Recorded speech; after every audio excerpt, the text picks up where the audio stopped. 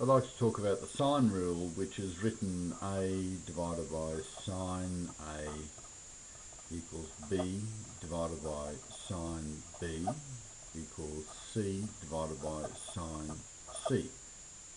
You'll notice that lowercase is on top, uppercase is on the bottom. That's because when we draw a triangle, we use the uppercase for the angles and the lowercase for the sides. The side is opposite the angle. Side B is opposite angle B. Side C is opposite angle C. The sine rule is useful for working out the proportions of either the angles in a triangle or the sides in a triangle. So you have 6 bits of information. If you have 3 of those bits, then you can work out the other 3. In this case, we're going to call angle A 90 degrees because it's a right angle triangle. Angle B will be 30 and angle C will be 60 degrees. A practical application of the sine rule is, say, making a shelf bracket from a length of steel of set length and give an angle. So we're going to call angle A, B, C 90, 30 and 60 degrees.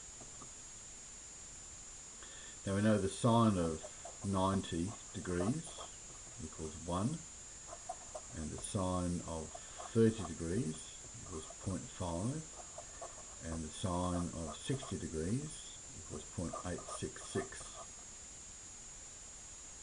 So we draw that piece of steel and we give it a length, say 2.3 meters. We need to find out how long we need to cut each of those pieces to fit it into a triangle like that. So let's call this part A, this part B, and this part C. So we can say that A plus B plus C equals 2.3 meters. And if we put these values into the equation, we can say that part is 1, this part is 0.5, and that part is 0.866. So if we add those proportions together, we come up with 2.37. So the proportions of A, B, and C are A is divided by 1 equals B divided by 0.5 equals C divided by 0.866.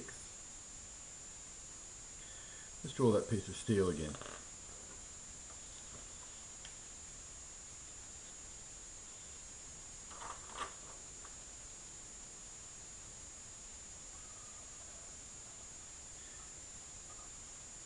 We have A, B, and C.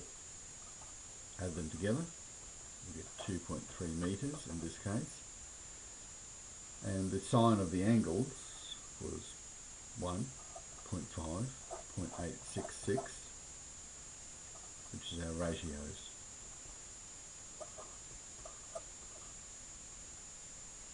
The proportion of A to the total length is written A colon 2.3 meters. So that's the ratio of A to 2.3 meters, which is equal to 1 to the total of the ratios.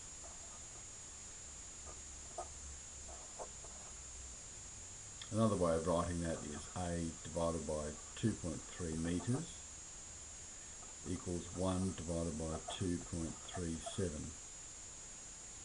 We transpose 2.3 meters, take it across to the other side of the equation.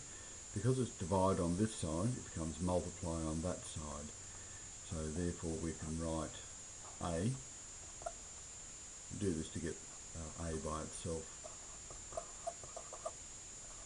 1 by 2.3 meters divided by 2.37, and that calculates to the length of A is 0.97 meters. Let's do the same for B. The proportion of B to the total length is equal to its ratio, to the total of the ratios. And that's the same as writing b divided by 2.3 metres equals 0.5 divided by 2.37. We're going to transpose 2.3 over to the other side of the equation to separate b by itself, so we can calculate it. So that becomes 0.5 times 2.3 metres. It's divide on that side, becomes times on that side. 0.5 times 2.3 metres divided by 2.37. That calculates to b. The length of b is 0.49 metres. We'll do the same to c. Proportion of c to the total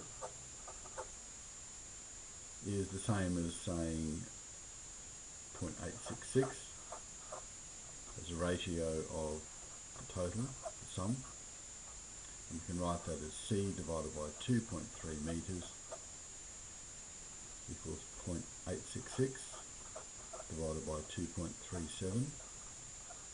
Transpose 2.3 metres to find the value for c, which is 0.866 times 2.3 metres divided by 2.37, which calculates to c having a length of 0.84 metres. If we add those three lengths together, we find that it comes to 2.3 metres. So that's a good way of checking our values. So I'll come back to the original sheet and I'll write in our values there.